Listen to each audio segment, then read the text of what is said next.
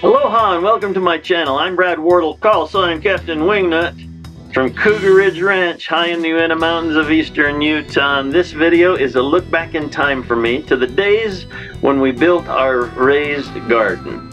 Now the place that we call home is in major rock, shale rock. In fact, this is what it looks like just below my feet. Lots and lots of layers of shale rock, and some of it is right on the surface, like it was in this garden. So, to make a garden, we had to decide how we're going to deal with this rock. And rather than trying to literally make tons and tons of garden soil, I have a video on making garden soil, you can watch that, or buy enough to pile it up 2 feet, just 2 feet over this large area, we thought we'd take a page from the raised gardening theory and make raised garden beds. So, our beds are 4 feet wide and anywhere from 4 feet long to 25 feet long. And, oh, by the way, thanks in advance for doing this. It helps me a lot if you'll subscribe to my channel. Click the subscribe button, click the thumbs up button, and the bell icon, and never miss a minute of the drama on Cougar Ridge Ranch. All right, enough of this. Let's get on with showing you how I built these garden boxes.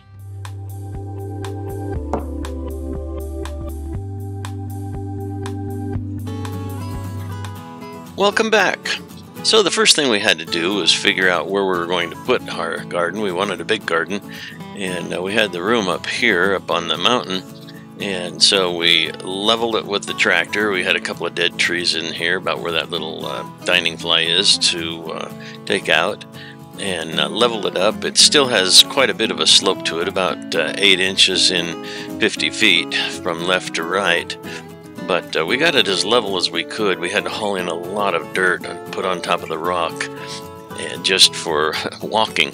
Anyway, then we had to line out where we wanted the planter boxes to go, and then we dug trenches and put the PVC water pipe in, and then we got it all fenced in with 7-foot high fence to keep the elk and the deer out. And then we got our boysenberries here straight in front of us planted, and our raspberries off to the right, and then it was time to put the planter boxes in. We have this trench that we dug around because the monsoon rains and the spring rains that come off of the mountain here to our left try to flood everything, so we have to make a ditch crossing down through the garden to protect everything. But we need a bridge, so we're making a bridge here to be able to drive the tractor and the wheelbarrows and wagons and anything else that we might need to get in or out of the garden. So the railroad ties are all in, and now we are my dad's filling in the dirt around them so that it's all smooth and they're packed in tight, ready to go. So now we're jumping ahead. I've got 2 planter boxes built, and you can see the PVC water pipes sticking up there. We got the gravel in and ready to go around them, and I'm going to move on and make some more. Dad's taking a little siesta while I do some filming. Jumping ahead, got 4 more boxes built and filled with dirt. I'm going to show you how I make the dirt, because we don't have topsoil up here. It's just rocky, sandy soil, and I had to make all the dirt for all of these planter beds. And now we've got 8 boxes built and filled with dirt that we had to make, and we're making the last box now, and we're going to show you a little more in depth of what I went through to build these boxes. So I got these planks from a local lumber yard. It's before I built my sawmill. Watch my video on building the sawmill. And I had to square them up and get them ready and make some square notches to join them together, because this baby's 25 feet long and they didn't have planks that long.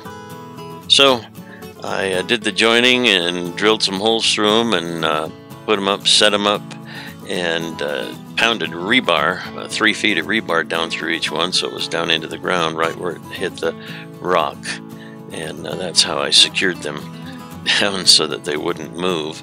I also ended up later putting T-fence posts into the ground, drilling into the rock and putting T-fence posts in, because the dirt wants to push it out. But I had to make the dirt and start filling them. This is the planter box next to it. It's already filled, and we've been planting the garden. And we got it all treated. Look for my other video for treating wood. And we got them stained and ready to go. So here's the garden up to this point. We've been working nearly all summer to get these things built. So we've been planting the garden as we go. And we get it in. There's the raspberries. There's some tree starts that we've got going. And tomatoes and other things. But we're going to have to start making the dirt for this last planter. And I'm going to show you what we do. We set it up and put plastic down inside of it. We don't put it all the way across the bottom. We just leave an open hole and line the sides. Then I start sifting the regular local dirt here to get the rocks and the debris out. So I've just got the powdered dirt. And once I've got the powdered dirt, then I mix it with peat moss and all the other accoutrements that need to go into it. You can watch some of my other videos on making garden soil.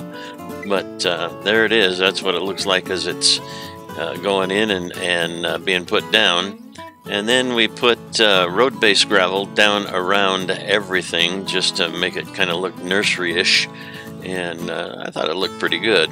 So there you have it. There's the planter box next to it with all of its stuff growing. And we've got lots of things coming up. We started, it was really cold. And we're still in April here. And it has the potential to get cold, and so we have to cover things. That's why we've got all the little hoops up right now. But you can see that planter box is half full, and here's the stuff in the golf cart getting ready to go up and get planted in the garden. Of course, we got to have a nice gate because the ladies, they have to have nice things. So there's a piece of shade cloth over some of our plants, and you can see that it's kind of looking a little glim and dark and dreary, and it was going to get cold, so we had to cover everything up. And that's just the way that it's been here.